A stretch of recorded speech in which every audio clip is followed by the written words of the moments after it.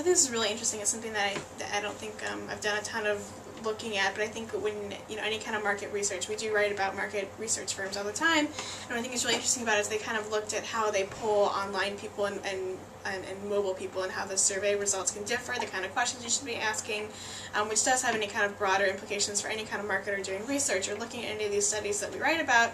There's definitely something to be said about how you survey someone, and I think that, obviously mobile is shorter the better, obviously. If you're asking them long-ended open questions, you're probably not going to get the best response back, and it won't be the best feedback for your company. But if you're looking at more of the short, tighter stuff, that's going to work well for you. And I think also when you include things like a quick answer, things that really make people reflect and think for a second, that's also going to benefit you. If it's going to be more than just a simple answer, it's got to be short and to the point, but also give them something to talk about and something that can help your company.